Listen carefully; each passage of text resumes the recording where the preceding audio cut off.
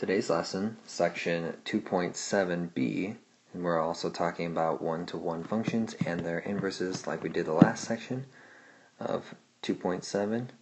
Here what we're going to talk about is how to find an inverse, not using the graph, but a little bit more analytically. So now this one's probably one that you've seen before. Now there's two different ways of doing it.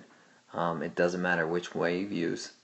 Whichever one makes more sense to you is fine by me, just as long as you're showing your steps. That's all that matters. Okay, so the first way is on the left. You can, well, for each of these parts, always first take your f of x, or whatever of x it is, like g of x or h of x, change it to y. Okay, that's the first step for both. It makes it a lot easier to deal with it when it's y, not f of x. Okay. Now for the first way is, let's say you have your y, then the next part is solving your equation for x. Okay. So you move everything around, get x by itself, and then what you want to do is switch x and y. And so now y is equal to f inverse of x. Okay. So that's the first way. Second way is very similar, just switching two steps. So you switched your f of x to y. The second part is you interchange your x and y. Okay? And then from there you solve for you solve the equation for y. Okay? So but it gets you the same answer no matter what. Okay? And I'll show you both. Like I said, it doesn't matter which one you use. Okay? So example 5, I'm going to do the first way. So here, if I have f of x equals 3x minus 2, like I said, first change it to y. Okay. Now the first way says solve for x. Okay. So I'm going to get x by itself by adding 2,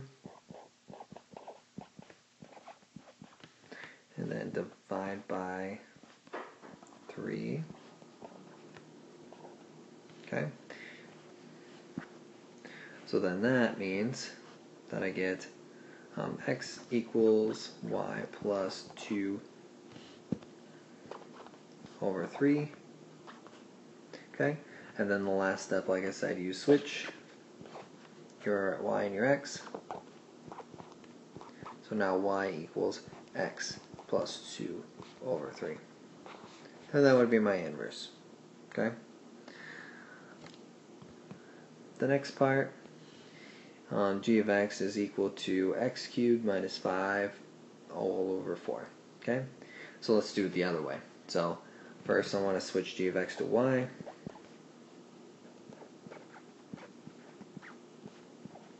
Okay? Then I want to switch x and y. Okay? Now, remember, if you have a power, the power doesn't come with the x. I'm just switching the x and putting it where the y is, and I'm putting the y where the x is. So now, x is equal to y cubed minus 5 over 4. Okay? So those two values are the only things that moved.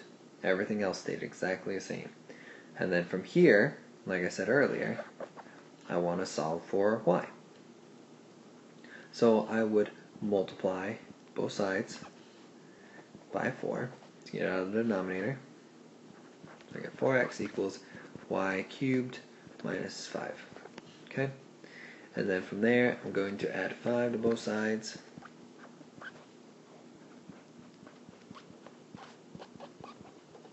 Okay? And then because it has a cube root, or a cube power, I'm going to take the cube root to get rid of it.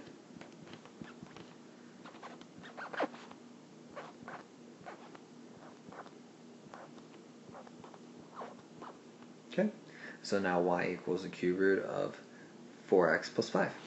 And that would be my inverse. Okay?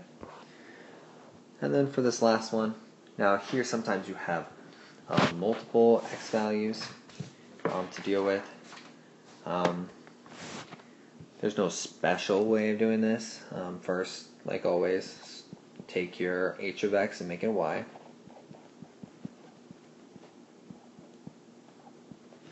Okay? And then here, you you can do whatever. You can switch your stuff level. We keep it like the first way, where we wait to the end and solve for x instead.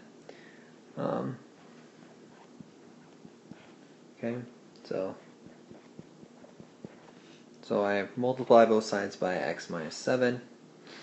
Okay, and I'm going to multiply this through. Okay, so I get x y minus 7y, so x plus 5. Now I want to get my x's on the same side. Okay, so I have it solved for x. So I'm going to move 2x over. Oops. And I'm going to add the 7y back over so I can get it by itself. So now you have xy minus 2x equals 7y plus 5. And here, because they have both x's in common, I'm going to factor out an x.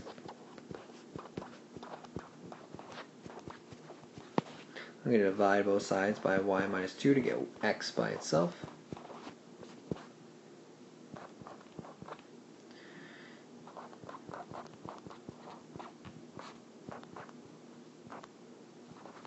Okay, and so now I know that I have two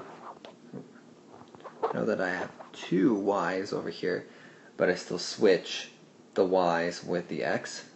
So x will go here to replace that y, and x will go here to replace that y, but there will only be one y on the left side. Okay, so I don't think there's two. So y will equal 7x plus 5 over x minus 2. And that will be my new inverse for this function. Okay? Have fun.